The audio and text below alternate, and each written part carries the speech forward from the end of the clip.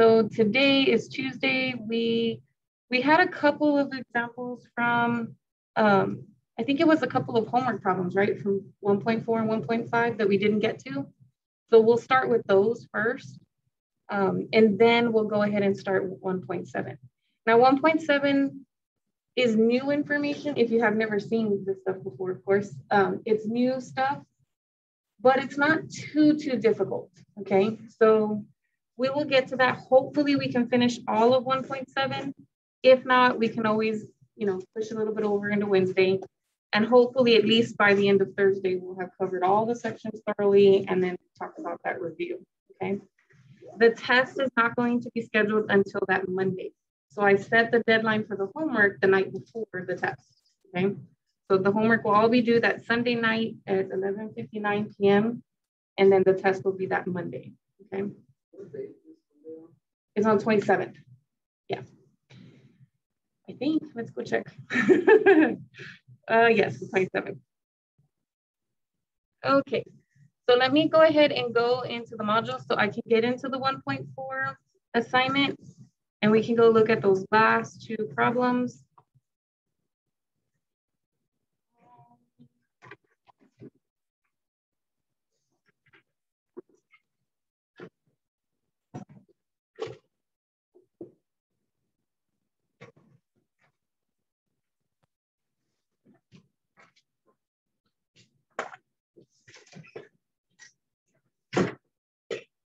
I believe it was, it might have been 2 or 3. Actually, it was 2 of them, 9 and 10. Yeah, we did that weird box one the last time. So, let me grab a piece of blank paper. Not really blank, but I'm gonna write on the back of it. And let's see, so it says use the position equation given below where S represents the height of the object in feet. And it has like V, but then a subscript where it's like lower. It's like the opposite of an exponent, right? The exponent is a superscript, which means it's written like up top. This one has a 0 written down below. The way we say it is V naught, K-N-O-T, okay? And that just means like the initial velocity. So if you hear me say V naught, it means V with a little subscript of 0, okay? And that represents your initial velocity. So like the starting velocity, like how fast was it going at the very beginning, okay? And then that's measured in feet per second. And then S naught represents the initial height. So how high was the object before it started getting thrown, right? And then T represents the time in seconds as the model for the problem. So I'm gonna write that equation down, number 9.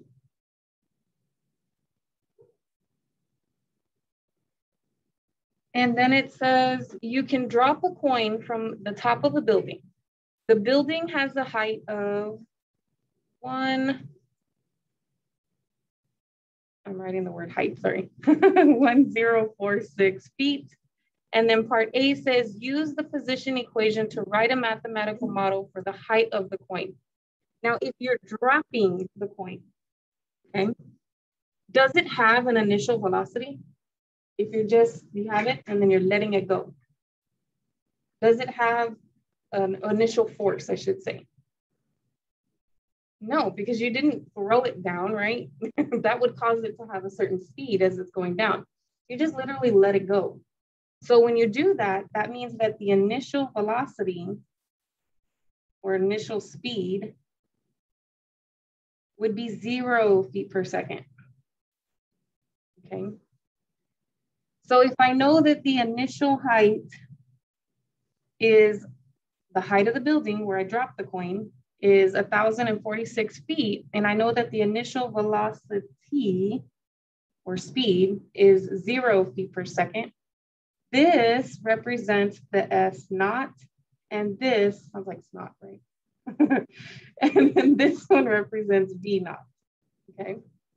So I do know which numbers exactly to plug into that equation, okay?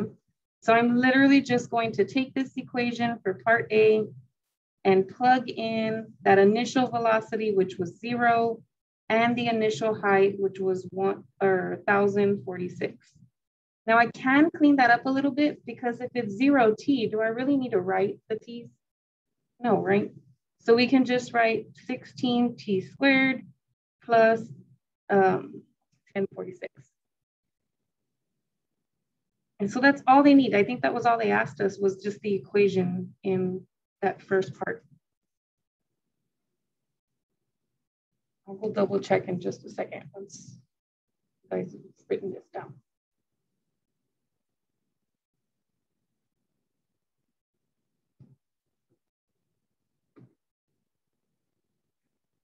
Okay.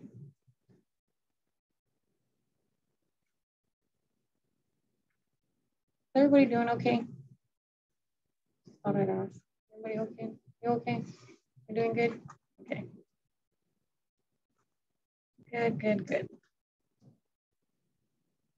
I'm tired as always, but I'm going. Do my thing. Okay, so part B says find the height of the coin after t seconds. Well, I know I said t seconds, but the reason why I said t seconds is because if you go up here, t is the one that's measured in seconds, right? So that's why I know that the 6 seconds represents t, okay? So I'm gonna say t equals 6 for part B, and I'm gonna go back to my paper. And all I have to do is what? What do you think I need to do with that? Mm-hmm. So we're gonna go negative 16 times 6 squared, and there's no other t, so I don't need to put any other extra 6 over here, okay?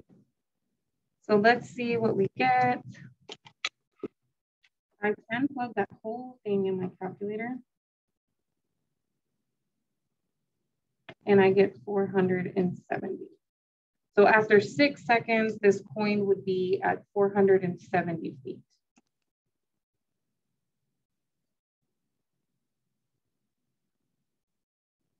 Which makes sense. I mean, that's probably how long it's going to take a coin to fall, right? Takes a little while, especially from 1,000 feet up high, right?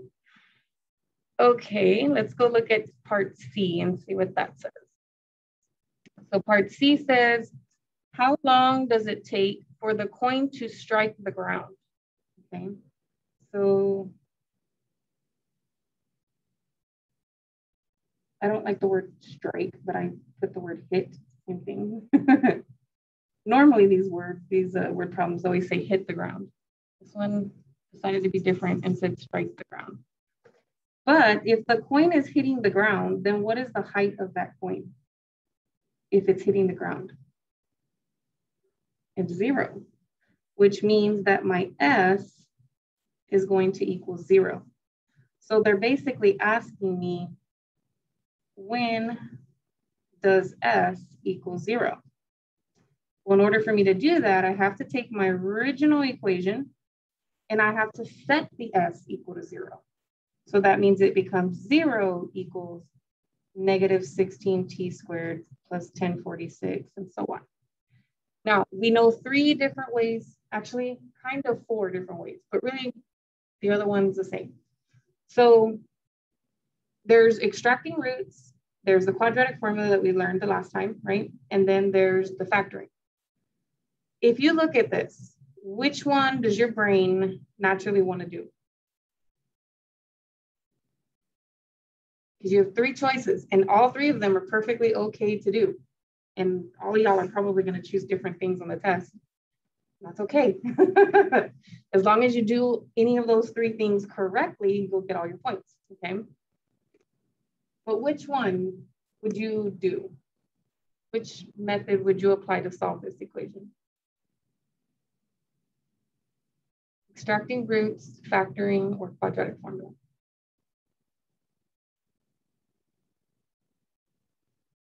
I don't want to solve it 3 different ways. Do you want me to solve it 3 different ways? Somebody pick one. Factoring? Okay. If I'm factoring, ooh, that might not work. Let's put a little line over here. So if I'm factoring, I have to factor out a negative because the front guy is negative, right? And then what can go into both of those numbers? Let's see if 16 will go into this number. I have no idea. It does not. Let's see if maybe 4 will go, or I think 8, right, is the next biggest number that goes into 16. So divide by 8, no. Divided by 4, no. Well, I definitely know it can be divided by 2. Yeah. So we get 8t squared minus 523. So I tried doing factoring, but you'll notice that this should be the difference of 2 squares, right? But this is not a perfect square and that's not a perfect square. So I can't continue anymore with trying to do it by factoring. Give me another option. We tried. It didn't work. I could do quadratic formula. I'm not gonna do it. I could do quadratic formula. If I did, what is A?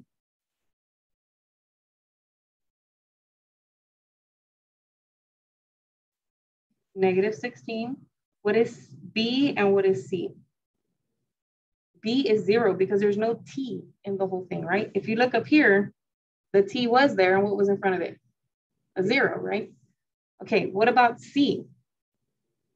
1046. And so you could plug these 3 numbers into your quadratic formula and get your answer that way, okay? I'm not gonna do that because the fastest way to do this is the extracting roots. Why is that the fastest? Because if the only variable you have is t squared or x squared or whatever squared, if that's the only variable in the whole equation, extracting roots is gonna be your fastest way, okay? Even if it's an entire expression squared, even if I had something like this, I don't know, I just made up something, okay? The fact that I have an expression squared and that's all I have throughout the whole problem, extracting roots is gonna be the fastest way to solve that guy, okay? So because I have a t squared there, that's gonna be my fastest way to do it. So what I'm gonna do first is I'm gonna subtract this 1046 over, and I get negative 1046 on the left-hand side, it's gone on that side. I'm gonna divide by my negative 16. I know it's not gonna go in nice because we already did it in the calculator, right? And we got 65.375. And what's a negative divided by a negative? A positive. So I didn't do the signs in here, but that's okay. You can do the numbers and the signs later, right? Okay, now I need to do the extracting roots part. I like to use a color here because I'm throwing in a square root, right? When you throw in the square root, you have to put the plus or minus. So the square root of 65.375 is not going to be pretty, but it's okay. It has some more decimals, but I'm not going to write them all. Now, does it make sense for us to have a negative answer? It's time, right? We're not going back in time. You can't do that yet, right? That we know of. Okay, so the negative one doesn't make sense for us. So then we know that it has to be t equal to positive 0.854. Now, I'm going to go see how it wants me to type in my answer because I don't know if it wants me to round. It does say round to 2 decimal places. So then for my number, this 5 will make that go up, won't it? So it's actually going to be 8.09.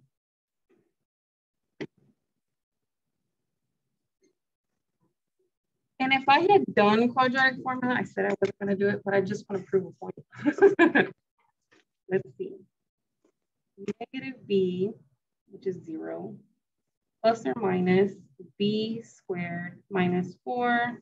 You don't have to write this down. I am just trying to prove a point, okay? Supposedly, I'm supposed to get the same answer then, right? Because it doesn't matter what method you do, as long as you do it correctly, you're going to get the same answers. Okay, this is the only one that was hard because I couldn't use a formula. And you can't factor that by AC method because there's not even a term in the middle. Okay? So I'm going to get negative 0 is just 0. And then 0, let's put that all in the calculator. So 0 squared minus 4, negative 16, 1046. And I get this weird number all over negative 32. I get plus or minus, what is the square root of that thing? 258.735 something or another divided by negative 32. Now be careful. What happens when you do a negative divided by a negative?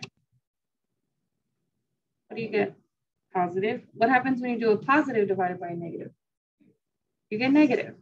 Notice I didn't put anything in the front because there's nothing there, right? Okay, but you still get plus or minus even though you have a negative downstairs. Really, a lot of the books will do this and they'll say negative and then a plus down here. This is the same symbol as plus or minus. The reason why they write it like that is because to let you know that that negative swapped that sign to a negative and it swapped this sign to a positive, okay? But you can just write it the normal way because in your answers in the boxes, you can't type in this symbol. It doesn't allow you to. That's completely informal, okay? But I noticed that some of the books do that just to let you know that the sign swapped, okay? What I'm gonna do is I'm gonna take that answer and I'm gonna divide it by 32 because I already know what the signs are gonna be. And I get that exact same answer that we had before, didn't I? Okay, so it doesn't matter which method you choose. If you like quadratic formula, go for it, have at it. If you just wanna do the extracting roots because the only variable you have is t squared, that is the faster way to do it, okay? Okay, number 10, let's go see what that looks like. So this one's a little bit different. I'm gonna leave that there.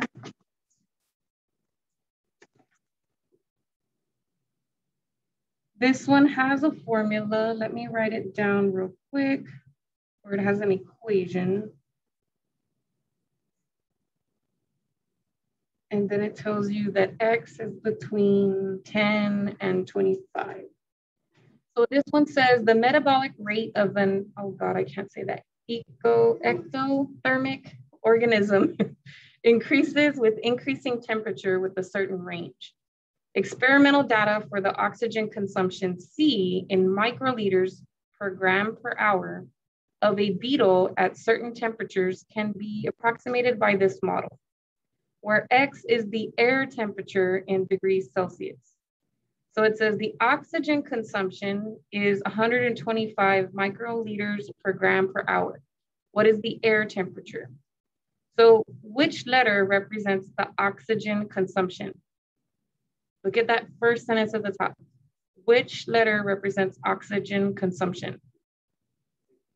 So when it says oxygen consumption is 125, what they're saying is that the C equals 125, right? Now it says, what is the air temperature? Which variable in there represents the air temperature?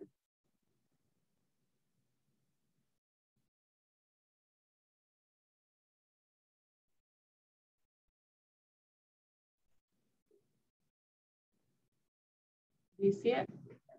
Mm-hmm. So they want to know what X is, right?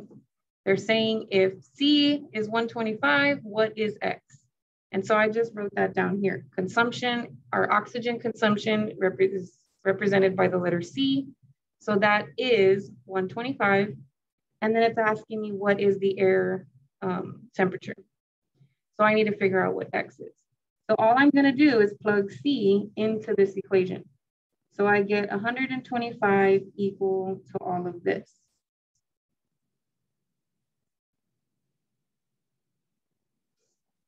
And what kind of equation is this? Is it a linear, a quadratic, a cubic? What kind of equation is it?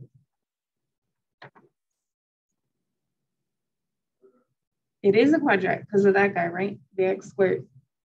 And whenever we have a quadratic, we have to get it equal to 0. So I know I've got to do that. And it's not the kind of quadratic where I can do extracting roots, because if it were, I would be moving the 50 over, right? But I can't do extracting roots because we don't have just x squared. We have x squared and an x, right? So extracting roots is not the way I want to go. Otherwise, you'd have to complete the square first. That's not fun. I don't like completing the square if I don't have to. So we do 2 other options, which is factoring and the quadratic formula. And with these decimals in here, I wouldn't dare try to factor this, okay? So my best bet is going to be to use the quadratic formula for this one. So I get negative 74.25. So in this case, this number is the A, this number is the B, and then this number is the C, right? And so I'm going to try to go plug it into my formula. So I will get X equals negative B plus or minus B squared minus 4AC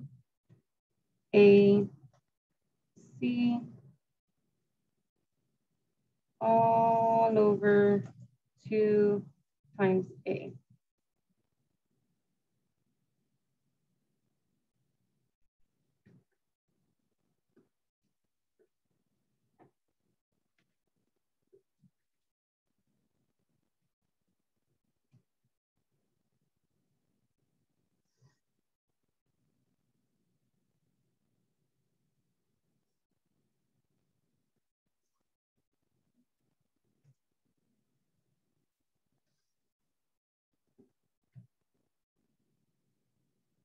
And so I did my parts the way I'm supposed to, right? You're supposed to simplify this stuff. You're supposed to simplify everything inside of there and this in that first step, right? Break it up into its parts. So I did the double negatives. I got the positive 165. I put everything inside the radical in my calculator and ended up with this 136.3725. And then I multiplied the 2 and the 0.45, okay? Now I've got to take that square root. So square root of 136.3725, we get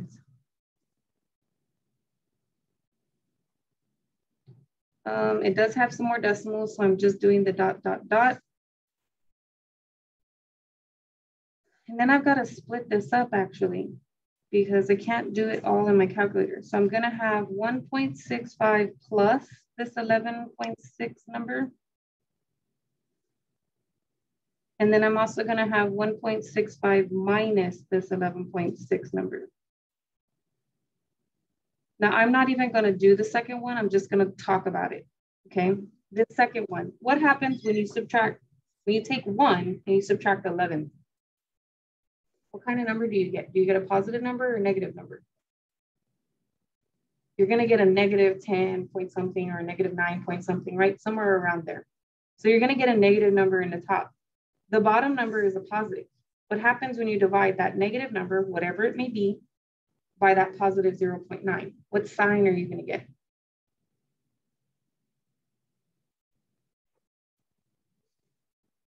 A negative divided by positive will be a negative. Now, that means that this X value is going to be negative, okay? Look at your bounds for X. Can the X be a negative number? It says X has to be between 10 and 25, doesn't it? There's no negative numbers between 10 and 25, which means whatever this number is, just the fact that it's negative is gonna make it a bad answer, okay? So I don't need to compute that. I mean, you could if you want to, and then actually visually see what that negative number is, but it doesn't matter to me what it is because it's bad, it's negative, okay? The other one though, when I take a positive and a positive, I'm gonna get a positive. I'm gonna divide that by a positive, it's still gonna be a positive. So it may be a case that that number lives in here, okay? So let's go see what that looks like. I'm gonna do 1.65 plus, and I don't wanna round this, so I'm just gonna hit second and then the negative symbol so that it puts that whole number in there, the whole thing, even the part I don't see after the 6, 7, okay? And then I'm gonna divide that by 0.9. You never wanna round in your middle of your steps because it could throw your answer off by a decimal point, and then you'll get the problem wrong even though you're doing all your process, okay? I did second and then the negative symbol to get the past answer. And whenever you do that, it just says ans. It also does it if I am just, like if I just have that in there as my last answer and I like want to multiply that by 2 or something, I could just hit times 2 and it automatically puts it in there as the answer, okay? But if I wanted that to be second, like let's say I wanted to divide by that, I would say 2 divided by and it doesn't pop up automatically. So I have to hit second and then, okay. That was it, right? The total answer? Yes, I divided by 0.9 already. So then what does it say for me to do on my rounding? It says to 1 decimal place. Well, this 0 is not going to change that. So it's just going to be 14.8. So this is for part A.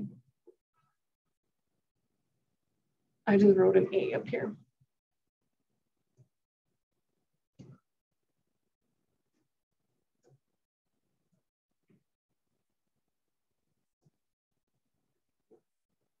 Mm-hmm.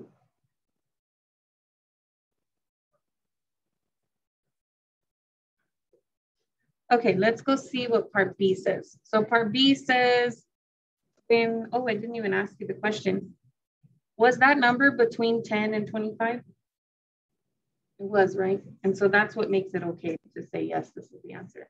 What if I had done my math and I had found out that this was like, I don't know, 50? What would I have written in the box if that had happened? Right, because both of them would have been bad, right? Okay, let's see. When air temperature increases from 10 degrees Celsius to 20 degrees Celsius, the oxygen consumption is increased by approximately what factor? Round your answers to 1 decimal place. So they're telling me the air temperature, right? They're telling me it's 10 here and then it's 20 there, and they want to know it's increased by approximately what factor. So let's go see what it would be at those values. So the first thing I'm going to do for part B is to plug in x equal to 10, and then eventually I'll plug in x equal to 20. Come on, computer. So I'm going to go into that equation and I'm just going to plug in a 10.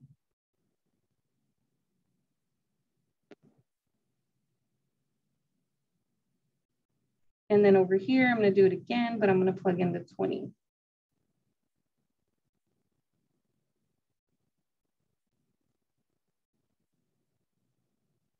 So let's see, I'm going to type the whole thing in my calculator. Minus 1.65 times 10 plus 50.75. I get C equals 79.25. And then I'm going to do the same thing again, but I'm going to plug in 20.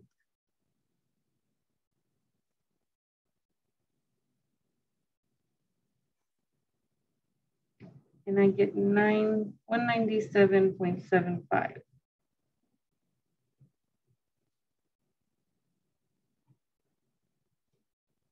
Oh, sorry. Okay, it does say round to 1 decimal place. So it says factor, that's the key word. It says it increases by what factor? What that means is they want to know 79.25 times what factor will equal the 197.75. This guy being the quote unquote factor, right? So how do I figure out what that factor is?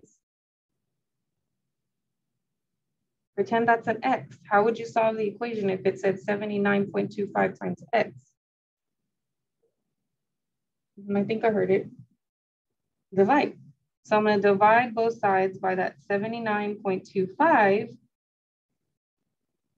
And I figure out that the factor is whatever that is. I think I already put it in my calculator. And I get this, but it wants me to round it to 1 decimal place. So that 9 is going to affect that 4. So it will be by a factor of 2.5. So that was a tricky part right there. I'm glad we covered this problem, because otherwise you probably would have subtracted the 2 numbers or done something other than this, right? So you have to be careful with those words. Our vocabulary is super important, right?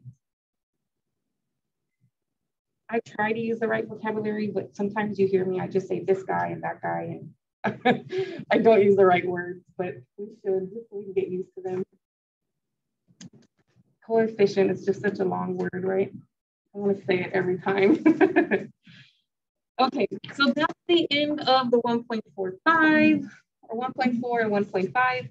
It really is just the end part of 1.4 and the end part of 1.5, and I meshed them together because both of those ends had to do with the quadratic formula, okay? So we could do the quadratic formula with real numbers, we could do the quadratic formula with complex numbers, it didn't matter. We just worked it all out, and if it had a negative inside the square root, we wrote the little I, right? That's the only difference between the real stuff and the imaginary stuff. Okay, so with all of that said, we are gonna go into, it's a little bit of a break from the quadratics, but we are gonna go back to quadratics tomorrow, okay? Again, don't forget that we are not meeting in person tomorrow, right? I'm taking a personal day. I have to go clean the old apartment, right? So I'm gonna pre-record the video tonight. Once I know where we stopped today, I'm gonna pre-record it tonight. It'll be uploaded tonight. You can watch it either tonight or tomorrow night, whenever you feel like you want to. But then on Thursday, we're gonna start reviewing, okay? So make sure that you at least go in there and look at it and then try the homework as much as you can, okay? But we won't meet in person tomorrow. It'll just be all on the computer, okay? I'd rather do that than have a sub come in here and use different verbiage and confuse everybody and the whole thing, okay? It's just better to be more consistent with the same person than to have somebody else come in. I mean, you could either like them better than me or not like them better than me. It doesn't matter. It's just, I want a consistent voice throughout the semester, okay? Okay. So in this section, what we're gonna start doing is just linear equations, but it's not necessarily equations, it's inequations, okay? So inequalities. What that means is that in our quote unquote equation, in our inequality, instead of there being an equal sign in the middle, like there always has been, right? Now we're gonna have like a greater than or a less than or greater than or equal, a less than or equal. So these symbols. So this symbol, this symbol, this symbol, or this symbol, right? Those are the ones we're gonna have there instead of the equal sign, okay? So we're gonna show you how do you solve them if you have those and not an equal sign. The process is exactly the same for solving equations. There is one major difference. And that major difference, before I go into this thing, is that if you happen to divide by a negative number, I don't care if the numbers are negative, but if you divide by a negative on both sides, what happens is that this little symbol will flip over or vice versa, depending on what you started with. It just completely flips around, okay? And it doesn't flip around in this direction because if it did that, nothing changes, right? It still looks the same. So I have some people going, I flipped it over. No, not that way. You have to flip it over this way, right? So that way this one will turn into that one, okay? So don't be a smart aleck. That's the only big difference, okay? So of course it's gonna say in its own words what I just said. It says, you've used these symbols before in the past just to compare two numbers, like yes, 0 is bigger than this or X is bigger than that.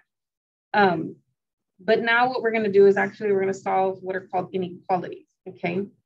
And so if you had just a variable by itself, it basically tells you that the solution to this, or what that means, is it means all the real numbers that are greater than or equal to 3, okay? So you don't just have one solution. Like in an equation, if you solve a linear equation, you get one answer, right? If you solve a quadratic equation, you get 2 answers, 1 answer, or 0 answers, depending on the problem, right? What this is telling you is you're not going to get just one answer. You're going to get a whole group of numbers that meets the statement, okay? So in before, we would calculate, we would get one answer, we would go check it to make sure that it meets the statement, right? That it makes the statement true. And then we would say, yeah, that's my answer. But now that's not the case. You can't check your answers here. It's really, really difficult to check your answers here because it's not one answer. It's an infinite number of answers. You just don't know which part of the number line is an answer here. It goes to infinity and negative infinity, right? You don't know if this part is your answer, if this part is your answer, if that part is your answer, if the whole thing is your answer. Which piece of infinity do you have as your solution? okay? And so as we solve it, we'll figure out where we are on the number line, okay? So you'll see the equations that look like this. This is a regular inequality where it looks a lot like an equation, right? If I were to imagine this gone and an equal sign being there, it looks exactly like an equation, doesn't it? Okay. This is something that's different, okay? I call it like a threefold inequality because there's three pieces, not just two sides to the inequality, but there's three of them now, right? We saw in our last problem this expression. Didn't we see that as our bounds for the last problem? That's a triple inequality, okay? This is also a triple inequality. And that probably came from something that looked like this. But they solved this and then they got to that, okay? So you don't get just one thing as your answer. You're basically telling you that everything between 10 and 25 is an answer. 10 itself is an answer because of the bar, because it says x can equal 10. 25 itself is an answer because x can equal 25, but anything else in the middle, 14, 10, 10.2, 10.00000001, right, is going to be in that interval. Anything in there is a solution. There's an infinite number of numbers in that bracket, okay? There's no way you can test an infinite number of things, right? We'll be here forever. So once you find your solution, just hope that you did everything correct and that you got it. Unfortunately, this is not one of those that you can go check like the equation. So let's see how they do it. They say, with an equation, you solve an inequality in the variable by finding all values for x, which the inequality is true. Such values are called solutions and are said to satisfy the inequality. The set of all numbers that are solutions of an inequality is called the solution set. So notice, we don't get a solution like we did with the equals, okay? For the solution, you get one number, right? Maybe two, but that's it, just a finite number of answers. Here, you're gonna get a solution set, which means you're gonna basically get a group of numbers. Now, what that group is going to look like, I can't talk about it just yet because we haven't gotten there, okay? And I don't want to write it all down and then it be written on the other page. It's happened to me already before, right? So let's just wait till we get to that, okay? But for instance, this particular problem, if I were to solve it like a normal equation, what would you do if you pretend that was an equal sign, what would you do? -1 on both sides. And so then what I get is I get the x by itself, and then 4 minus 1 is 3. And so that's what they're saying here. The solution set is going to be all real numbers that are less than 3. That's exactly what this is. All the x values that are less than 3 are your answers, all of them, okay? Now the way they write that, and I don't know, there's a few ways to write it. I've seen them write the solution set like this. And it just depends on what book you have. They use a bracket because that denotes a set. And then it's like all x's such that x is less than 3. So I've seen this notation, okay? It's basically whatever you got over here, but you add the little braces and then you say x and a bar in front. And the way you read this is all x's or all x values, to be more formal, right? That bar means such that x is less than 3, okay? So all x values such that that x value is less than 3, okay? So can 3 be a solution? No, because I have to be strictly smaller than 3, right? There's no bar underneath that inequality. If it were this, then yes, 3 would be included in that set, okay? So little bits of info we definitely need to think about. Okay, now that's normally not how we like to write our answers though, just FYI. If you're a math, anybody in here a math major? I don't think so. I think most of your engineers or something, right? Okay, if you're a math major, you'll see that a lot more, but if you're not, don't worry about it. Normally what we like to do is we like to see the group straightforward. Okay, we like to see the visual representation of the group. Now, normally you can do that as a graph. There's also another way to show it visually, and that's called an interval, okay? And so there's two ways to write that answer other than this. One of the ways is to use the graph, and the other way is to write the interval, okay? And so we definitely need to talk about those. So it says the set of all points on the real number line that represent the solution set is called the graph of the inequality.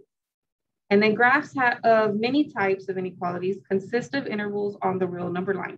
So each graph coincides with what's called an interval, okay? And I'll show you what the graphs look like, how to figure them out, and then what the intervals should look like. It says review the 9 basic types of intervals on the real number line. Note that each type of interval can be classified as bounded or unbounded. Bounded means you have this symbol or this symbol. Unbounded means, no, I'm lying. I am lying, okay? Bounded means you have no infinities in your interval, okay? Unbounded, lying, I'm saying it the other way around. No, yeah, you're right. Second guessing myself, stop it. And this one can have infinity, negative infinity, or both. Which makes sense, right? If it's unbounded, it could go forever, right? Okay. And the other one, when I say no infinities plural, I mean no infinity or negative infinity, okay? Like that, okay? So as long as the interval doesn't have the little infinity symbol in it, it's called the bounded interval.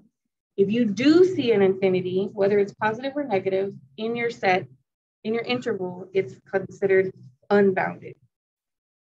So let's see here. It doesn't give me all the little things. There are 9 of them.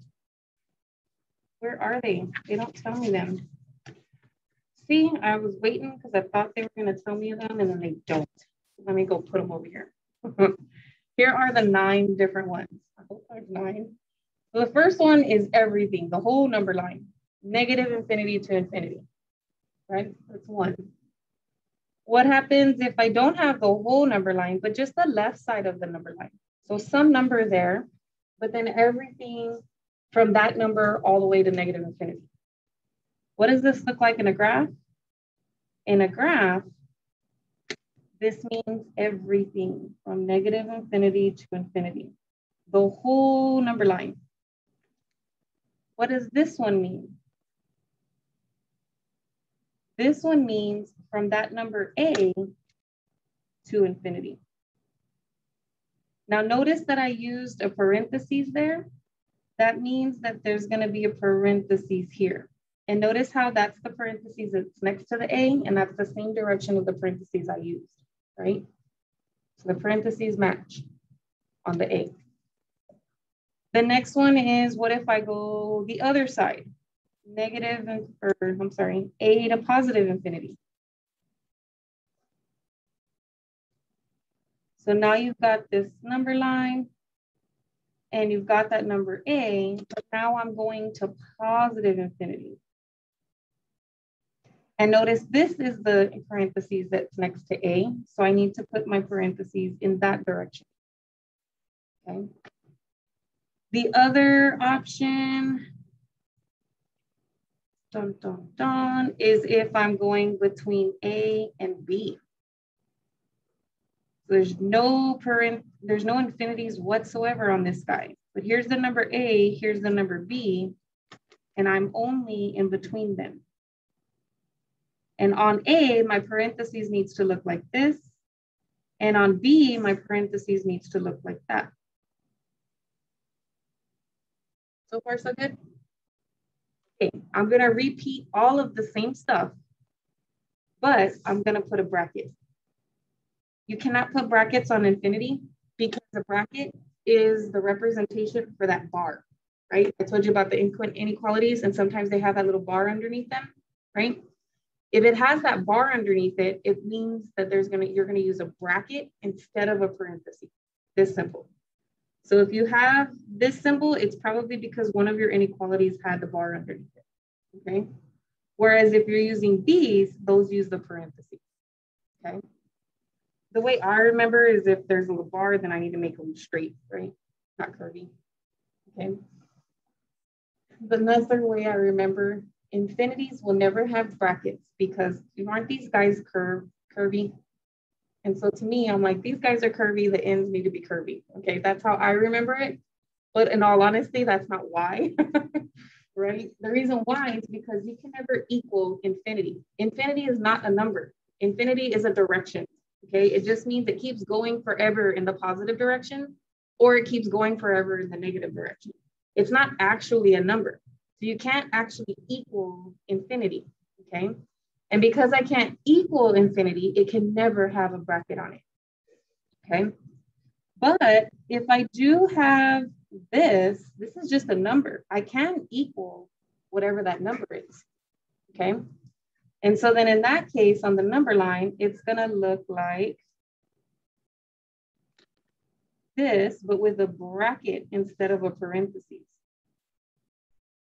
okay? And the same goes if it's on the other side. And then the positive infinity. Remember, the infinity will never have the bracket. It will always have the little curvy parentheses. But the number here does have a bracket that looks like this. Now I also have from A to B with brackets. Here's A, here's B. I am in between A and B, but A should have a bracket that looks like that, and B should have a bracket that looks like that. It said 9 of them. I only have how many? 7? I'm missing 2. The only way you can have those other 2 is if it's half and half, okay? So I have A and B, but maybe I have that side with the parentheses and that side with the bracket. Or the reverse. A has a bracket and B has a parenthesis, okay? And so in this case, here's your A, here's your B. Here's your A, here's your B. Notice that if wherever these are, isn't negative infinity on the left and positive infinity on the right? Negative infinity is on the left. This A value is on the right. A is on the left. Infinity is on the right. A is on the left. B is on the right. It's very straightforward, these things, okay? So don't mix them up. Here I'm gonna have this symbol for the A because that's what's next to the A. And then here I'm gonna have this symbol on the B because that's what's next to the B. And I'm gonna shade everything in between those guys. Here it's the opposite. So put the bracket and then the parentheses and shade everything in between. So see how these are groups of answers, right? It's not just one number. It's like everything inside that red line is an answer. Any tiny little thing in there is an answer, okay? So those are the 9 different equalities. This is super important. I don't think you're going to be given this information when it comes to the test. So if you're gonna memorize something, this is probably what you need to memorize, okay? You have to know this. Some of you may have seen it before, some of you may have not. If you have never seen these things, definitely commit them to memory, okay? Okay, so now that we have those magic informations, we can actually use all of that to do these, although I would rather not because I want you to memorize it, right? So it says, write an inequality to represent each interval. Then state whether the interval is bounded or unbounded. So this is something totally different. I have to add more to this table here. This, you would say, this is a weird symbol, but this symbol means all real numbers, okay? And so if that happens to be your answer, that all real numbers is your answer, then this is the way the interval looks, and that's the way the solution, the graph looks, right? Here, you're going to say X is less than A, and that's the interval that matches this and the graph that matches this. Here, you're gonna say X is greater than A. Also notice the arrow and the red shaded region. Doesn't this arrow point to the left? And doesn't this shaded region point to the left? Right? This one points to the right, and that shaded region goes to the right. Okay. This one's a little bit different. You have X in the middle between A and B. And didn't I shade between A and B? So they all kind of like match, right? Makes sense. Over here, this is X is less than or equal to A. So we got the bracket because there's a bar. Same thing here. This is X is greater than or equal to A. Here you have X in the middle, but you have these symbols. Just FYI, these symbols are always less than. Notice whenever I write X in the middle, they are always less than, okay? If you somehow solve the equation and you had to divide by a negative and you had to flip it over, they're gonna turn it to greater than, right? You can't type that in as your answer. You have to change it. And I'll show you how if we get there, okay? Here, this one has no bar, but this one does have a bar. Here, the A has the bar, but the B does not, right? Bar means bracket, no bar means a parentheses, okay? So now we have all three. That's a big table, but we have every single situation that you can imagine. You have what it looks like as an inequality, you have what it looks like as an interval, and then what it looks like as a graph, okay? All of them are there. So when it tells me to write this one as an interval, I'm obviously between -3 and 5, aren't I? So when I write this, I'm gonna have to write X in between -3 and 5.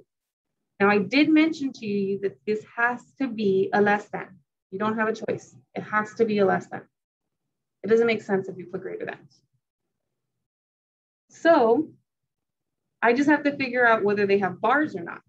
For letter A, which one or any of them have a bar? 5, because it has a bracket, right? So that one is gonna have the bar there. And then you state whether or not it is bounded or unbounded. Does it have any infinities in it? No, so this one is gonna be called bounded.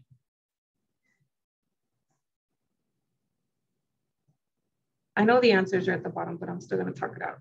And then I'll just, whatever. Now here, there's no two numbers. So it's not X is in between. It's X is going from -3 to infinity, isn't it? And this is actually bad notation. This should not be a bracket. Whoever did this had a typo in there. Didn't I tell you there should never be a bracket on infinity? So that's a typo. I created this, so I obviously did that, but I copied and pasted it from somewhere. So wherever I copied and pasted it from, had it bad, and I didn't change it, sorry. Okay, so if it looks like that, it's going all the way to infinity. Infinity means I'm getting bigger and bigger and bigger, right? So this means X has to be greater than -3. But is it going to have a bar? Pay attention to what's next to the -3. If it's a parentheses, does this have a bar? No. And did the interval have an infinity in it? It did. So this one is called unbounded. Essentially, all the ones that just have like a single inequality, those guys are the ones that are unbounded. And then the ones that have the triples, those are the bounded ones, okay? Because they don't have infinities, right? Let's go to the next one, 0 to 2. So I am gonna have X in between 0 and 2. I have to use the symbols. Is any of them gonna have a bar? Both are gonna have the bar because both 0 has a bracket and 2 has a bracket. Again, no infinity, so this one is considered bounded. That one is infinity and infinity. This is the weird one.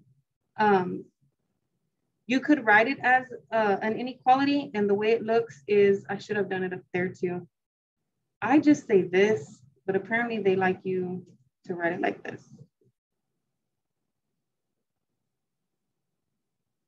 right? These are both parentheses and you are between negative infinity and infinity. So they want it to write like that. But the fact that there's infinities means this is unbounded.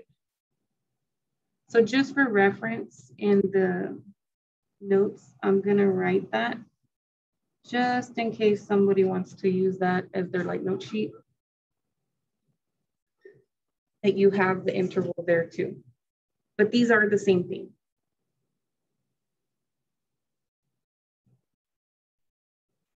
Again, none of you are math people. This is all real numbers. This is integers for some reason. I don't know why they use a Z. That's the natural numbers, which means 1, 2, 3, 4, 5, like your counting numbers. And then I think you have a W for your whole numbers.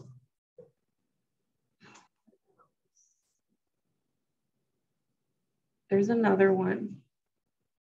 I can't remember, for like the irrational, rational, and all of that, but they have symbols that represent all of them. So we got these same answers that they had at the bottom. It just matches all the same.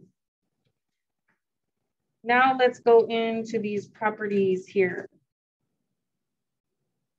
So the properties are basically the same as the inequality properties. So all the properties are similar to the properties of equations.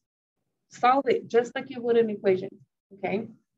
Only difference is if you multiply or divide, and normally we never multiply by a negative number. The only time we ever multiply by anything is if we have fractions, right? And normally our denominators are never negative because it's not formal to put negatives in the denominators, right? So we never really multiply by negative numbers, ever, okay? However, our very last step is to divide. And if that coefficient is negative, we do divide by a negative, right?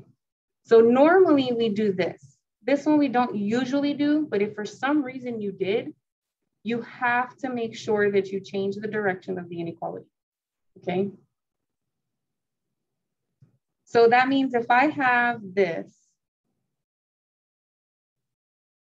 okay, and let's say I have that, I have to solve for x by dividing both sides by a -2.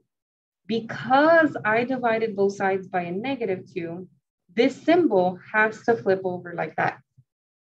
It doesn't matter what the answer is. What matters is what you are doing. So I could have had that over there. And when I divide by that -2, I don't care that this turns into a +4. That doesn't mean that the symbol stays the same. No, it does not. If you put a negative downstairs here, that has to flip over the other way, okay? If for some reason, let's say this was your problem. I guess that might be a case where you might multiply by a negative, right?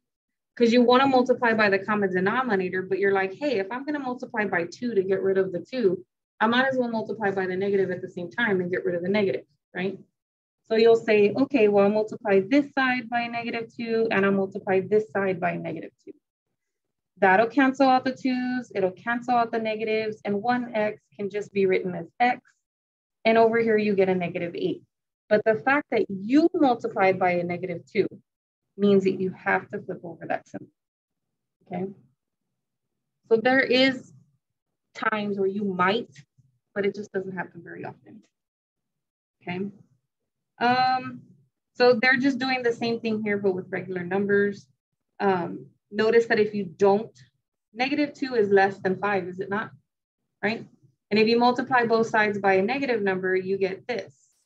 Now, but if you don't flip, here they flip the symbol. Notice they flipped it, right? Is this still a true statement? 6 is greater than -15. Is that true? But what happens if I didn't flip it? If I would have kept it looking like that? Is 6 less than -15? No, right? And so that's why they're saying, if you don't flip it, you're going to get the wrong answer because it doesn't make sense anymore, okay? It's harder to tell when it's X, right? You don't know what the heck X is. So you can't tell whether it's true or false. But they're letting you know that if you just use regular numbers, it doesn't work if you don't flip that symbol over, okay? So make sure you flip these guys over. So here we already talked about that one. We just subtracted 2, right? On both sides, we got X. Did I even though there's a negative down here, did I multiply or divide by that negative? No, I was just subtracting, right? So I don't need to flip anything over if I'm just adding or subtracting, okay? I don't even need to flip anything over if I'm multiplying or dividing by a positive. It's only when I multiply or divide by a negative that it has to flip, okay? That's the only time. So what the heck is it talking about now? Oh, they want us to put things together. I have never used these properties like ever. I think I probably used them when I was like far into my mathematics and I had to prove this crap. You basically we're taking algebra, right? After algebra is pre-cal and then it's calculus. If you're a math major, you have to start back over at 1 + 1 = 2. And you basically have to prove every single property you've ever seen from then all the way to the end. So that's why people are always like, how do you remember all these things? I'm like, I literally had to sit there and prove it, that it was true. You know what I mean? For every single X value ever. And that's the only time I've ever seen this stuff ever. I don't think I've ever used a transitive property other than that, or the addition of inequalities, but I'm just gonna skip over that one. This one you can do. You do add constants to both sides. We did that, right? When you subtract on both sides, it's the same thing. When you add on both sides, it's the same thing. All it's letting you know is that you can do that. You can multiply by a number. Even if that number is a fraction, it's the same thing as dividing, okay? So they're just letting you know that you are able to do this. You just have to be careful though, if what you're multiplying or dividing by is a negative, then that symbol has to flip over, right? We know that. If it's the positive, it doesn't flip over. Notice it's the same less than symbol, okay? And all of these properties, these are the two that we're gonna use the most. All of these properties, I know they use the less than symbol to describe the property, but all those properties apply whether it's a less than, a greater than, a less than or equals, or a greater than or equals, okay?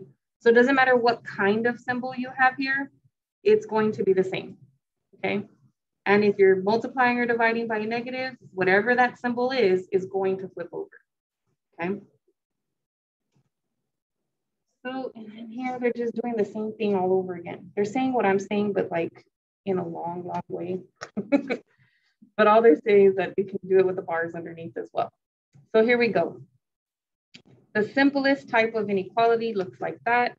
That's fantastic. They can get more complicated. I could start putting fractions in there. I could do whatever I want to it as long as it stays a linear, right? No more powers on X. So how would you solve this guy? I just want to do it for practice. How would you solve this inequality? On both sides, and then what do you get? What do I get on the left side? What do I get on the right side? Not 4. Yeah, okay. And then what about the symbol? Does it stay the same or does it flip? Right, I have not multiplied or divided by anything negative. All I've done is subtract. Now what do I do next? And so then I get X. This does not reduce, so it's going to stay a 1/2. And do I need to flip over my symbol? No, we divided, but not by a negative, right? Cool. Same thing here. You have this equation. What would you do first? I know they tell you everything, I'm sorry. But what would you do first? When you're solving regular equations, usually the first thing you always want to get all of your variables on one side and then your constants on the other side. And it don't matter whether it's an equal, less than, greater than, whatever, all these different symbols we know about now, right? Doesn't matter what's in the middle. The goal for linear equations is always to get the letters on the left and the numbers on the right, okay?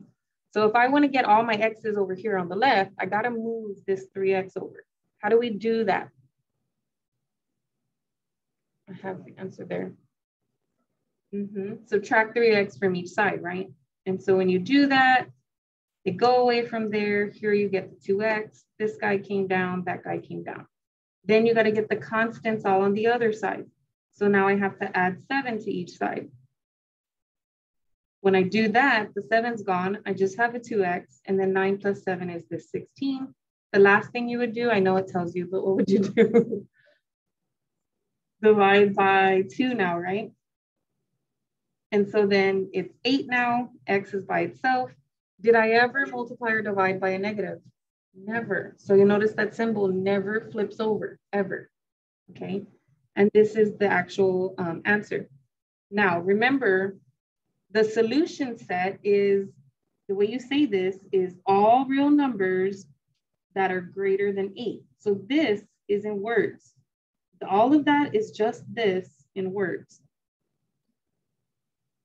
But instead of writing it in words, we usually like to see the visual representation of it, right? And so that's when they use this thing here. So if it's everything bigger than 8, then that means it's 8 all the way to positive infinity, okay? We know infinities always have to have a parentheses. And what symbol is next to the 8? Does it have a bar? No, so it's another parentheses on the 8, okay?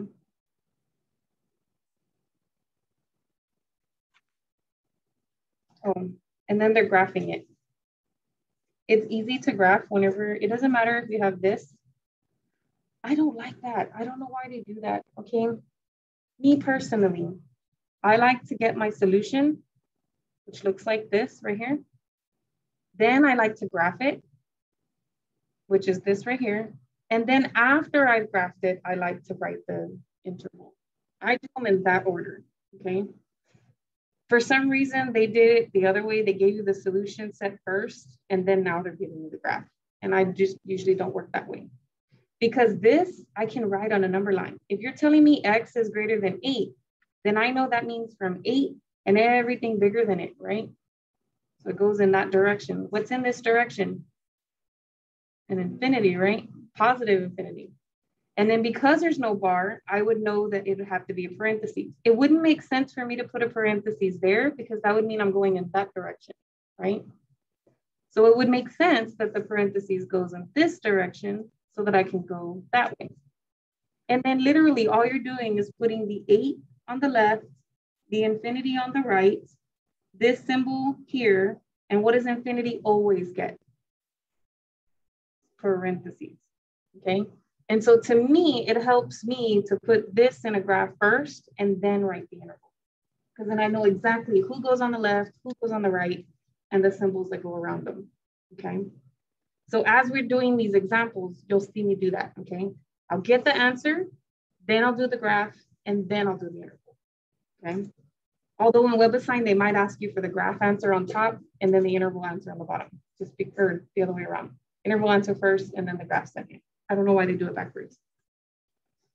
Okay. Oh, this is why they wanted to learn that stupid property I wanted to skip. It's letting you know that if you have this words, right? If you have the word and, okay? If you have the word and, you should be able to combine it into one inequality, okay? That's what it's telling us. So when we see this is like my A, this is my B, that's the same thing, isn't it? And then that's my C.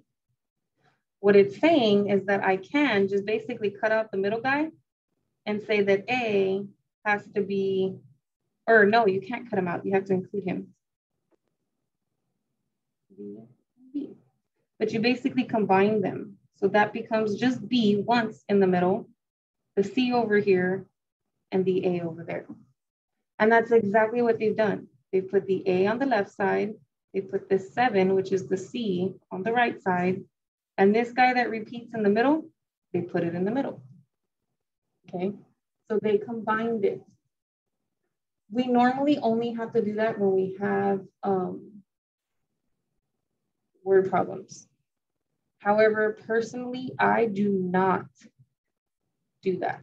I just solve this, I solve this, and then I see where the two things overlap, and that's my answer. I'll show you how to do that, okay? But that's normally how I do those problems. So I'm gonna use this one as an example because I noticed that they don't go into it, this triple thing. So for me, this is the best way I can advise you to solve these triple ones, okay? is if you cover up the left-hand side, now it looks like a normal thing, right? What would you do to solve that if you didn't have that other side over there? What would be your first step? +2. And normally you do +2 to quote unquote both sides, right? But I have an extra side, don't I? So you just have to make sure you do +2 over there as well. Okay. So then I get -4.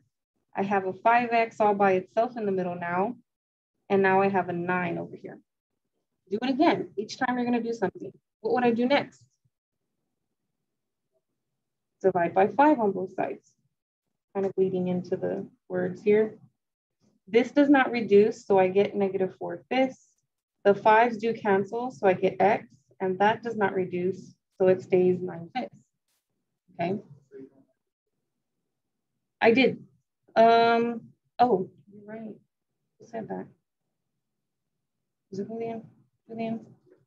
So I'm supposed to add those, right? I did not do that. Good, good, good. Now, on a number line, what does that look like? It looks like a shaded region between -2/5 and 9/5. This side having a bar means it'll have a bracket. This side not having a bar means it'll be a parentheses, right? Now, that's if you knew how to combine these into one. If you learned that and you're good with it and you never make a mistake, then go ahead, by all means, do it that way. Okay, it is shorter, it's faster. But for me, I just don't ever remember that property. It's not one of the ones that I have like in the back of my mind all the time, okay? So what I do is I solve the equations separately. And notice that in order for you to solve them separately, you still have to do those same 2 steps, right? You have to add 2 on both sides for both. You have to divide by 5 on both sides for both. So if I add 2, I get this. And if I divide by 5, I get that 2/5 like we just had. Over here, if I add 2, and then if I divide by 5, I get x. Oops, no bar. 9/5, okay? If I graph this one, because it does say the word and, right? If it says the word and in between the 2 things, that means you want to figure out where the 2 graphs overlap. Sometimes later you're going to get to the word or, and then when you get to the word or, it's not where the graphs overlap, but it's like everything that the 2 graphs cover. So you basically transpose both graphs onto one graph, and all of it is your answer, okay? But for and, the word and, it's only where the 2 images overlap. So I'm going to have to draw this thing twice, and then I'm going to have an actual answer. And so to be consistent, I'm going to say that the left-hand side is the -2/5, and the right-hand side is the 9/5, okay? I just don't want to squeeze in -2/5 and -2/5 down here, and then 9/5 and 9/5. So it's the same number, right? Now, this one says everything, X is actually bigger, because the alligator wants to eat the bigger thing, right? So X is bigger than -2/5. So that means it's going this direction, okay? And what kind of symbol is here? A parentheses or a bracket? Because of the bar, good. Now over here, it says X is less than 9/5. So that means here's 9/5 and I'm going in this direction, okay? And 9/5 gets a parentheses or a bracket. Parentheses. Now, where do the 2 things overlap? They overlap right here, don't they? Come on, pin, work. There we go. That's where they overlap, isn't it? And so if I write that down, there's a bracket there. So I've got to put a bracket here. There's a parentheses there. So I'm going to put a parentheses there. And I'm just going to scribble what's in the middle. That's where they overlap. Is that the same answer? It is the same exact answer, okay? So the reason why I like to do it this way is because if it's and, you can combine it into one. But if I put the word or in between those 2 statements, you cannot combine them into one. Also, if this doesn't match that, excuse me, You also cannot combine them into one. So why should I learn that method just for this special case, right? I'd rather learn a method that works no matter what's going on, whether it's the word and in the middle, whether it's the word or in the middle, and whether or not those two things match. This is the process that you do if I'd rather you learn this one than that one, okay? Is what I'm trying to get at, okay? This one's very specific to a special case. I could apply this method to all of the double equations, okay? I'm pretty sure, I hope there's more of those so you can see what happens when you got that word or in the middle. But they're not, they're gonna jump straight into inequalities, dang it.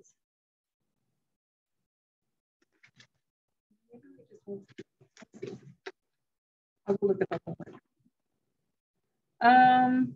Okay, so when you're doing, these are the same thing as equations, except you have the absolute value now in the picture. So we still don't have any squares or anything like that, but we do have the absolute value bars, okay? Now, in order for those to happen, you have to have these special relationships. I don't know how I'm breathing in something and it's making me like almost gag, but I have a mask on, so it doesn't make sense what I would be breathing in. Okay, this box you will have. So on the test, in your notes, you will have this information. This is not something you have to memorize. If they give it to you in a box in here, I'll put it on the test.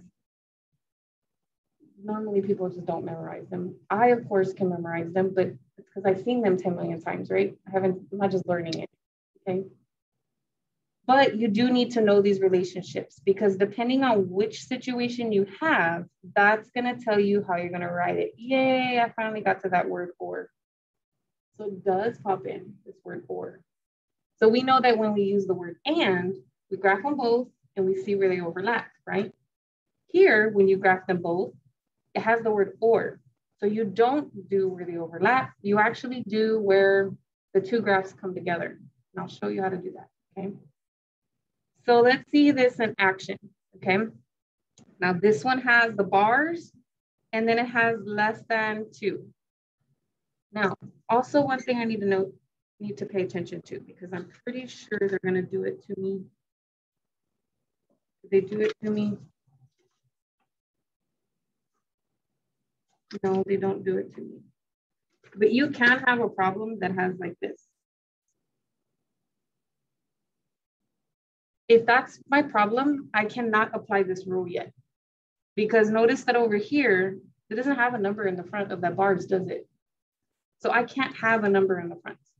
So if you have numbers in the front or if you're adding something over here, you have to get rid of these things first and make it so that you just have the bars equal to whatever you get over here on the side.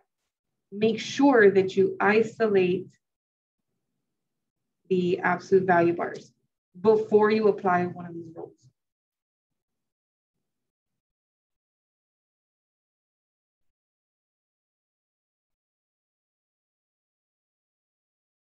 And that's not something that will be mentioned on the note sheet. So that's just something you have to remember.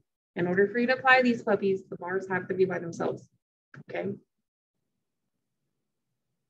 So fortunately though for us, I don't know about the homework. I haven't gone to go look, but so far for us, it doesn't look like we have any extra pieces outside of our bars, right?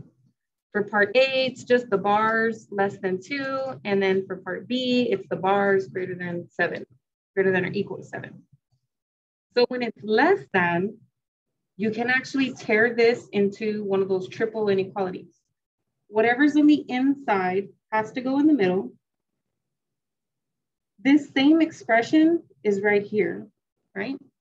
The only thing extra that they're adding is the fact that you took it out of the bars means that that could also be a -2. And when you do that, you already know that with the triples, you have to have these same symbols, right? They have to be less than to mention that. But because we know that this inside could probably be a -2 and it'll still come out to be +2, you have to include that -2 in your solution, okay? So, and you don't have to memorize that. You can just apply it. Notice what's happening. Whatever was in the bars is there in the middle. Whatever that number is negative over here and positive over there. And then you always have a less than symbol. There's something in here. What about this?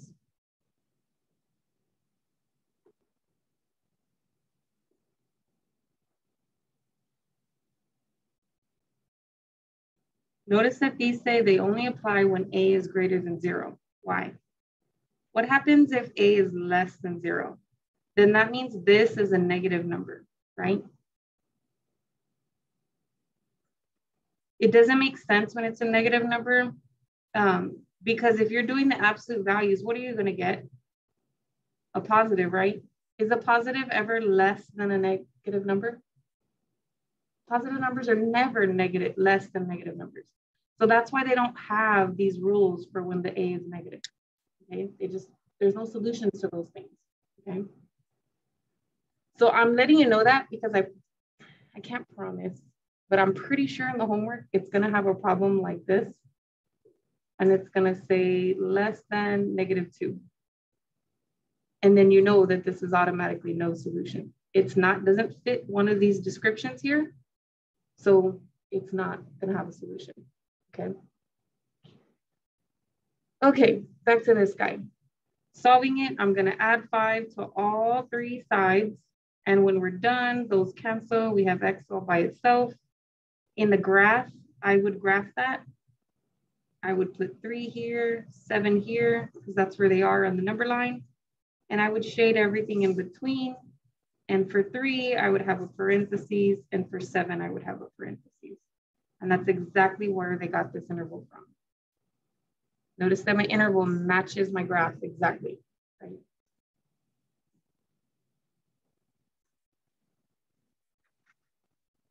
Okay, part B has this symbol. And so then that means I need to tear it up into the X plus 3 less than or equal to -7 or the inside greater than or equal to 7. I'm using that rule from the rules that were in the box up on the other page, right? If I -3 on both sides here, I get X by itself and a -10. If I -3 on both sides of this, I get X and then I get a +4, okay? They like to write it on the side. You've seen me, I like to write it underneath, right? It doesn't matter. You get the same answers. Now, this is where I was telling you, if you graph both of them, you can get your final answer, okay? And I have the word or in between now. So the word or is not where they overlap, but I don't know how to say it. What word do they use? Not overlap. I'm just gonna say both. You have to put both of them on the number line. So I wanna put the same numbers here and here so that it stays consistent and lined up.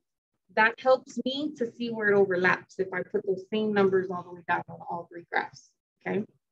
Now, which number should be on the left and which one should be on the right? You have -10 and you have +4. So which one should be on the left on the number line and which one should be on the right? And then the 4 on the right, right? Okay. Try to squeeze it in there. So for this inequality, you're saying X has to be less than -10, which means everything in this direction. And there is a bar, so I'm gonna put a bracket, okay? This one says X is greater than 4. So that means from 4 and everything bigger. And it has a bracket, so I'm gonna use, or it has a bar, so I'm gonna use a bracket. Now, when I say put both of them on your answer, I'm literally taking this exact thing and just bringing it to the bottom, taking this one and bringing it to the bottom, okay? This is my graph solution.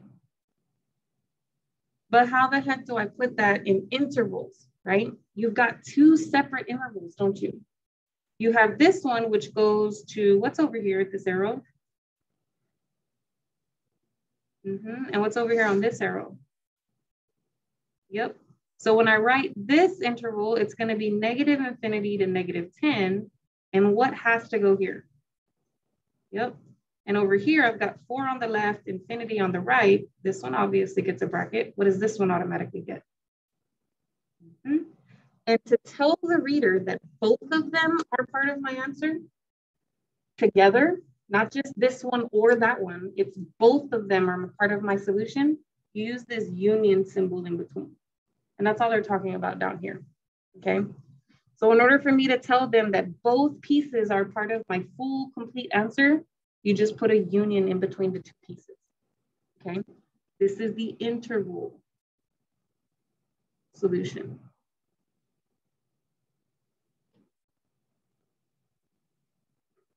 So you've got it in its inequality form, you've got it in its graphed form, and then you've got it in its interval form.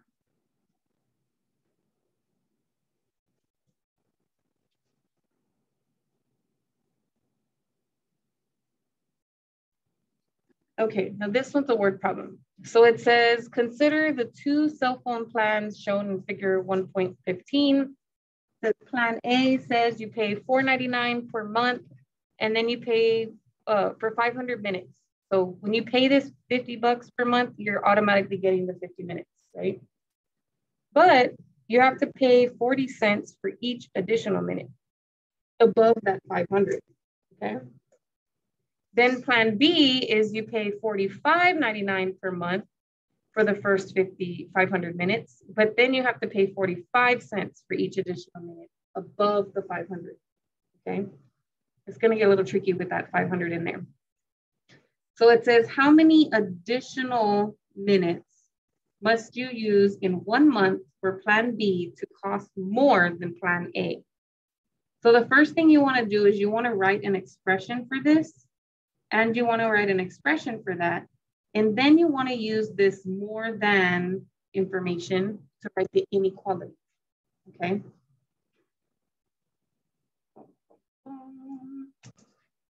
I'm running out of time, I'm trying to get there. Okay, so I am gonna have to pay $49.99 no matter what, right? But when it comes to paying the 40 cents, I only have to pay the 40 cents for any minutes that I go above the 500, okay? So however many minutes I've used, this is the minutes used, I have to subtract the 500 from it first, right?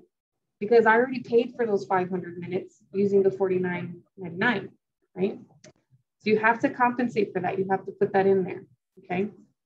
So be careful, because when it asks me how many additional minutes, it means however many minutes I used minus the 500 I already paid for, okay? So when I write my answer, I'm gonna have to figure out what this value is once I know what X is, okay? Now this one is different. I only pay $45.99, but then I have to pay 45 cents for all my minutes over 500.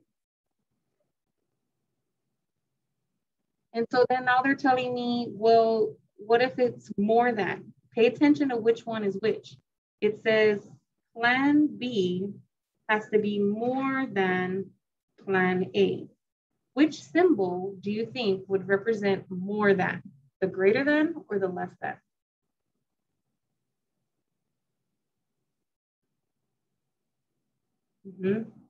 So it's going to actually be the greater than symbol, okay?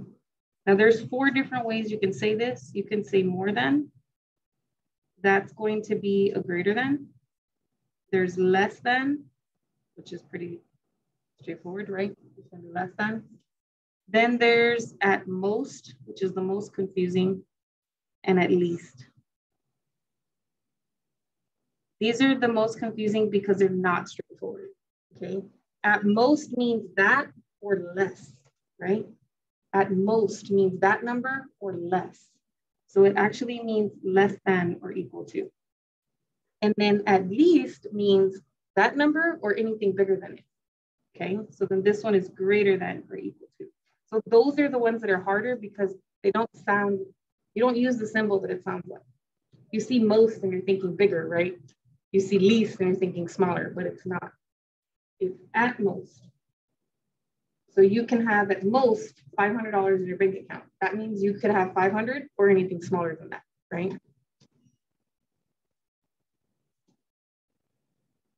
But those are all the phrases that you'll see with the word problems here, okay? But I do need to do plan B greater than plan A. So what that means is it means this expression, oops, not that one, plan B expression,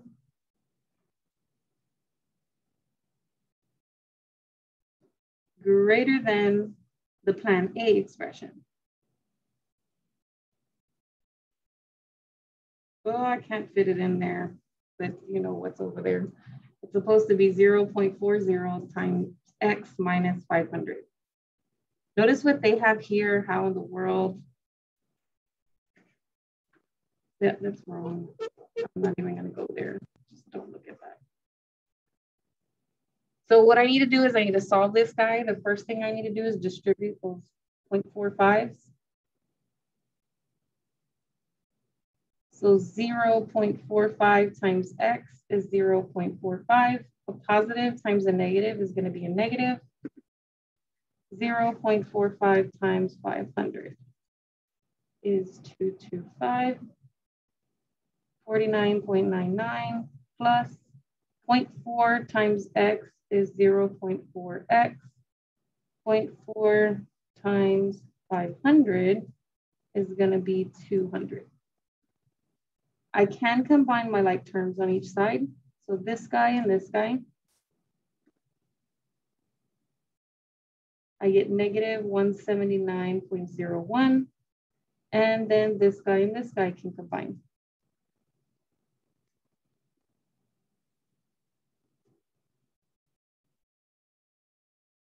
Then I need to start moving everything over. So I'm going to subtract 0.4x on both sides. That's going to give me 0.05x. And I'm also in the same step going to add the 179.01 so that that can go away. Negative 150.01 plus 179.01. I get 29. I divide by 0.05. Do I need to flip over my symbol? No. Because I did not divide by a negative, did I? Okay.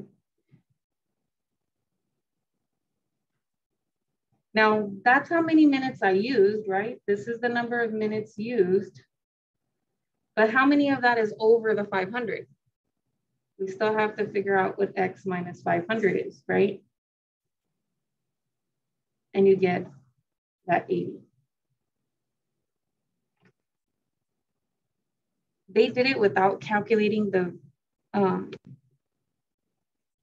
500 in it. But I promise there's going to be situations where this is not going to work. So that's why I want you to do it the other way, okay? But we do get the same answer as they do. And we actually get that x would have to be more than those 80s.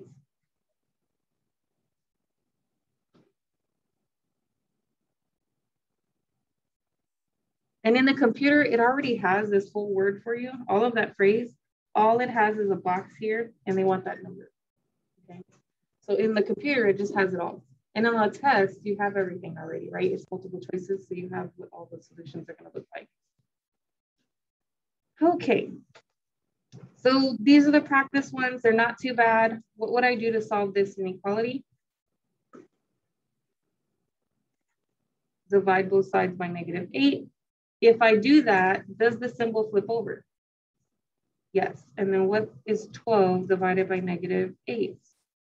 I get fraction form -3/2. So then I like to do the graph first. Only number I have is -3/2. And if x is supposed to be less than -3/2, which side am I shading?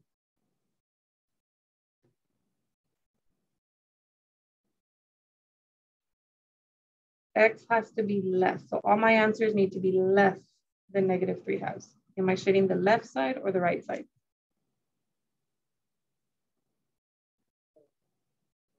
Because these numbers are less than -3 halves, right? And these numbers over here would be bigger than 3 halves, -3 halves. So I gotta shade that direction. I know there's a negative infinity there. What symbol goes here? Is it a bracket or a parentheses? Parentheses. And since I'm going in that direction, I want this to open in that direction. And so then in the interval, it's exactly this: negative infinity on the left, -3 halves on the right, parentheses here. What automatically goes there? Parentheses.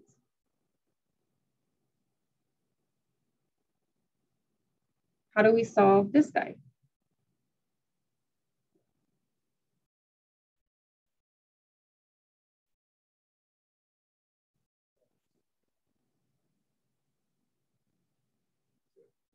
No, we don't need to do that. It's just one inequality. Yeah, you can minus 4x on both sides. I usually like my letters on the left-hand side, but that's okay.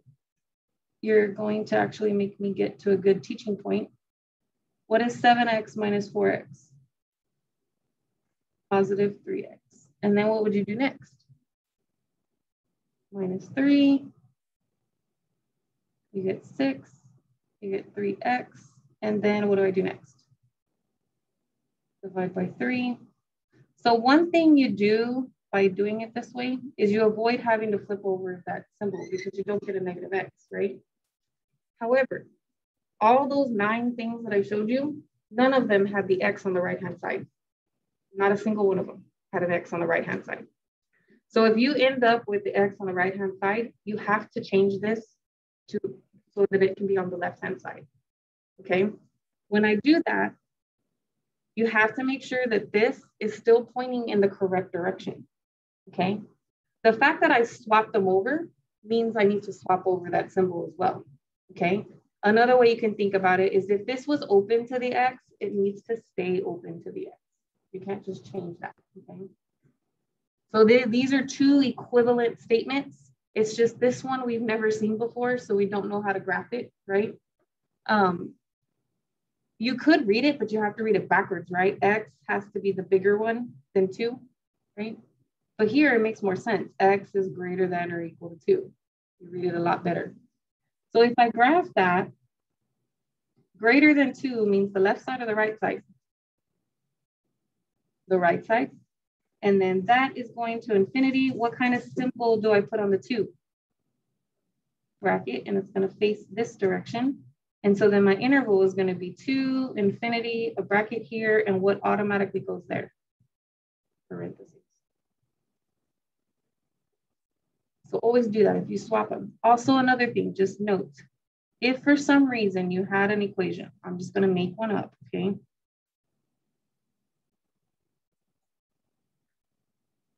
Let's pretend I had this. And then I would have to divide by -3 to get the x alone, right? If I do that, this turns to 1, this turns to x, and this turns to -2. But because I divided by a -3, what happens to these symbols? They flip. And so now this is going in this direction. And I told you that you cannot have them going in that direction, didn't I? So you're going to have to do the same thing like we did over there. We're going to have to flip it all around. So you basically take the whole thing and you flip it over that way. So the -2 comes over here, the 1 comes over here. Now you have the less than symbols. You just have to put the bars back where they belong. So who's supposed to have the bar?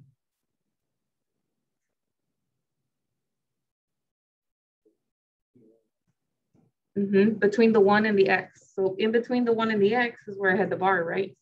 So between the 1 and the x, I need to put that bar back in there. Okay, you know they have to turn less than, but make sure you put the bars back where they belong. Okay, and then that I can graph, right? Between -2 and 1, that's what I'm going to graph. Okay, so just again, if you have to switch them, switch them. Oh, look, and I have to do it down here. I just made up a whole problem.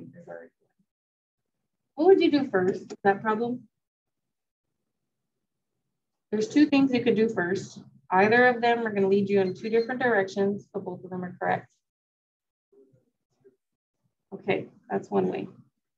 So -1 and then you distribute the negative, so it turns into negative x and plus 4.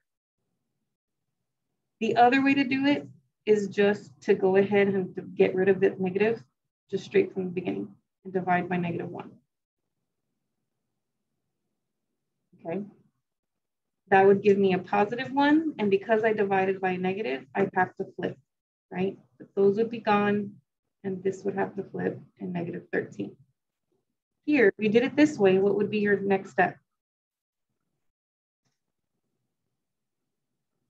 Cover that up if you have to. What should you do first? Subtract 4, and just make sure you do it to the other side. So that's gone. I have -x in the middle. I have -5 here, and over here I have 9. What would you do next?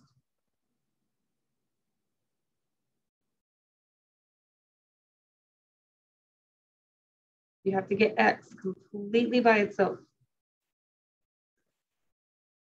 If that was a 3 in the front, what would you do with it? Divide by it, right? So we're going to divide by -1. Good. So you get a +5, you get a -9, and because I put a negative at the bottom, these things have to flip over. What happens over here? If I had chose to not distribute and chose to get rid of that -1 at the beginning, I would still have to add the 4, wouldn't I? And so I still get 5, this weird symbol, the x by itself, and then the -9 over there. So regardless of which way your brain wants to do it automatically, you could still get there as long as you do everything correctly, okay? Now, fantastic, it's the same answer, but is that what I'm gonna type in the computer? I can't type that in the computer, right? I have to put it the other way around. These have to be less than with the x in the middle. So then the -9 has to go over here and the bigger number has to go over there. Where should the bar be? Between the x and the 5, you got it.